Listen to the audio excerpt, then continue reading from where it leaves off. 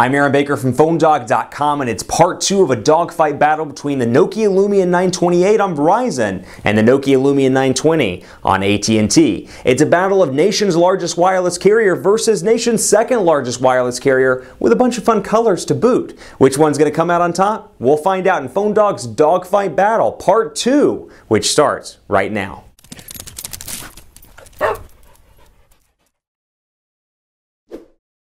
In part 2 of the dogfight battle between the Nokia Lumia 928 and the Nokia Lumia 920, two Windows phones, two brothers at that, I'm going to talk about personalization because it has changed a lot from Windows Phone 7, and you get the personalization to effect on both of these devices. Now, you'll see the color's the same here. It's still got the Metro UI look and feel, but the tiles are slightly different. Not only can you make them one size fits all, or depending on which one. Previously in Windows Phone 7, for example, messaging had to stay the same. You couldn't make the tile larger or smaller, and I was always like, what if I want to see previews of my messaging? Why can I see previews on my calendar, for example, but not on my messaging? You know, that type of thing. So you can do that over here now just by clicking messaging, for example, and then making it larger or making it smaller if you want to, as you see fit. And like you can see, I've got mine customized differently over here based on my time with this as part of my 30-day challenge. And then over here, a little bit different as well. You can move these around and really make these your own if you want to make this one larger. And granted, some don't go all three sizes. For example, certain applications will only do one size or two sizes, but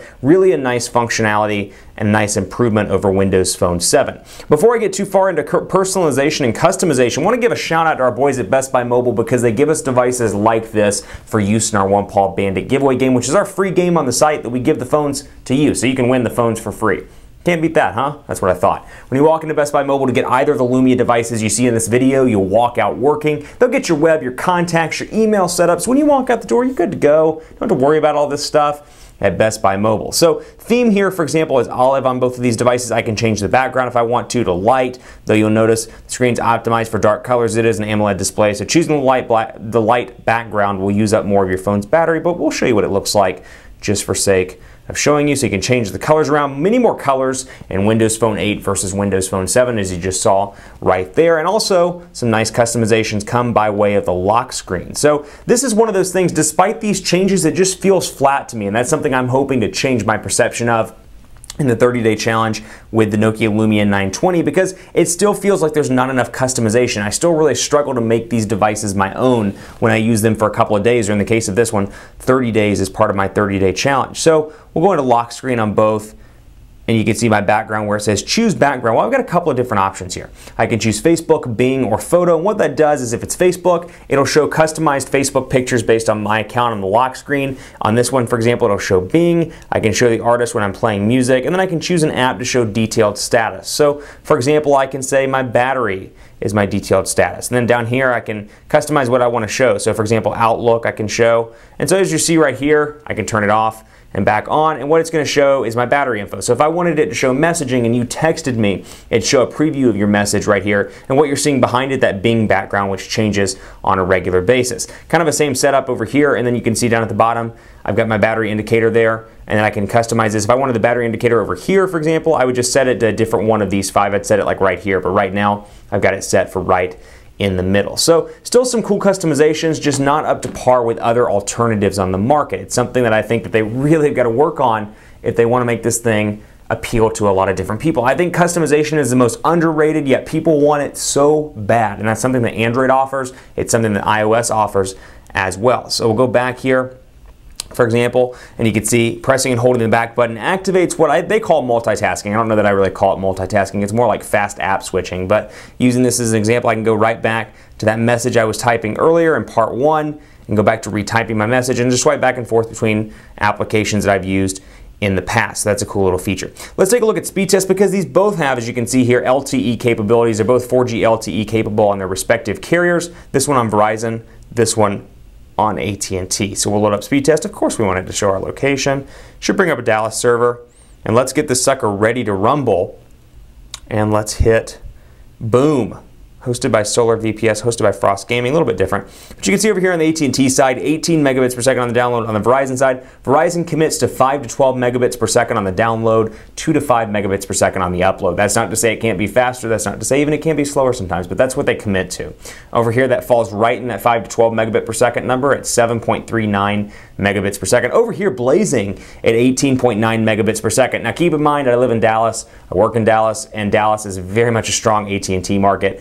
I would argue that Dallas and Atlanta are the two strongest AT&T markets in the nation. So obviously does a great job on AT&T LTE. Upload 5.92 megabits per second over here on the upload speed, 4.79 over here. So fast all around. They're both LTE devices, and I will say Verizon has the larger LTE footprint. Though AT&T is growing fast, if you want that LTE footprint out of the box, this one, they were at 497 markets. I want to say they've actually passed 500 since I last saw that press release, but we'll just stick to the last press release, which was 497 LTE markets. Now, I talked about this in part one. There are just a couple of things that get on my nerves about Windows Phone 8, and I'll show you a couple of those just really quickly. And this is something if you're coming from another platform, maybe these will bug you, maybe they won't, maybe you think it's a waste of time that I cover these, but I'll show you anyway. And while I'm doing that over here, I'm going to show you Nokia Music, which comes pre-installed on both of these devices. Think of it a lot like a Spotify, for example. I can come in here to Nokia Music, and I can hit OK, and I can listen to my own music. So I can create a mix if I want to. For example, an artist mix, and I can listen to it and skip up to 6 times. This is a typical Nokia Music free version.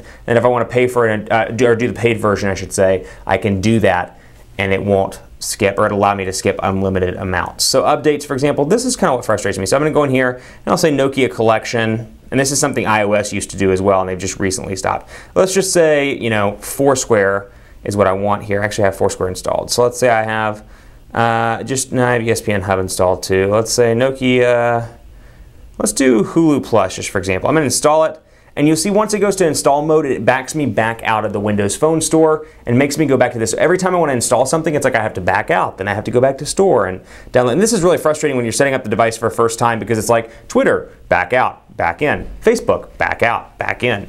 Just one of those things. And iOS used to do this too, but they don't anymore, which is kind of nice. So Nokia Music, a great application as well. Let's take a look at the 8 megapixel cameras. The benefit here in the winter, I'm going to go ahead and spoil it, is the Lumia 928, because it does have that Xenon flash. They're both fantastic in taking pictures. Great low light portraits. I've been really pleased with both of these. That said, you've got a clear winner in the Lumia 928 because of the Xenon flash. So I'll bring over the HTC One just for sake of comparison here, and we'll take some quick pictures. And this has the typical, and I'm going to turn the HTC One's display on. Turn that on and get a shot of it. And then there it is. Very clear, very easy to see. Great looking colors on this device. You can see even zooming in, HTC very clear, and the grill is very clear. And like I said in part one, you have the great ability to have the lenses out of the box. So I can go over here for lenses, panorama, cinematograph, smart shoot, hoping that they change this in a software update for the Lumia 920, because this is something I always argued. I'm like, out of the box, these people most likely don't know whether it's got panorama capabilities or smart shoot capabilities, whereas it does. You just have to go to the store to download the applications, or download the lenses, I should say. So we'll go in here and take a picture of HTC. Boom, there it is. And again, equally clear over here. Really nice. Pinch to zoom, very responsive on both of these devices, as you would expect. I like the camera application. It's very robust, and it's fun to quickly go back and forth between your live shot, and you can do this on the 928 too. Live shot, and then of course your stills that you've already taken. So cool features there. That's something a lot of the OEMs have picked up on, Android and more, in their image galleries. So we'll go ahead and switch these back and take one last look at the web browser. And of course, we're going to load up phonedog.com on both of these devices. So you've got it loading up right over here. A nice, fresh, new website with the ability to go between featured and latest just by clicking right there. And I can scroll back and forth through these. Pinch to zoom, as you would expect on any Windows Phone device. Very responsive all around. Portrait to landscape, 4.5 inches on both of these devices. A nice sweet spot. So this the same price, and really for a lot of ways, or in a lot of ways, the same functionality. So which one wins? That's a tough question, and honestly, you probably know which one's going to win. The Nokia Lumia 928 wins the dogfight. That said, it wins it just because of the Xenon flash. That is really the only differentiator here that makes this device better, if you can even quantify it as that, than the 920. The Xenon Flash over here both have 2,000 milliamp hour batteries that perform mediocre. I mean, I wouldn't say it's an incredible battery life performance on either one of these devices. This one particularly I was having issues, but then again, keep in mind I'm using this as part of my 30-day challenge, but this one drained like 12% in 40 minutes the other day because it was, as it's doing right now, it's getting hot between the camera lens and the 3.5mm headphone jack, so keep that in mind. Where you do get a win with the 920, personalization. This thing is available in 5 different colors, so you can really pick the one that matters most to you. So for me, I love red. The red's probably my favorite color, or smartphone color I should say. Green's my favorite color, but red's my favorite smartphone color. Love it, and love the way this one looks. That said, they're both fingerprint magnets, as you can see, but like the ability to choose my color over here, and I've got 5 different options to choose from. So from a personalization standpoint, maybe from an LTE speed standpoint, depending on what market you're in, the Lumia 920 is a great option. If you're looking for that one with the latest and greatest, well, this one's about the same, but what it does bring to the table is that Xenon Flash, and a lot of people are going to like that, particularly if you take a lot of pictures. Keep it locked on PhoneDog.com for more on the Nokia Lumia 928 and the Nokia Lumia 920. I'm on Twitter at PhoneDog_Aaron, and I would love to hear what you think about this dogfight, which one you think should win, or if you thought the right one won, let me know. PhoneDog_Aaron, Twitter, Facebook, it's Facebook.com/HiAaronBaker. Thanks for watching. Keep it locked on the site for more Windows Phone battles on PhoneDog.com. I'll see you next time.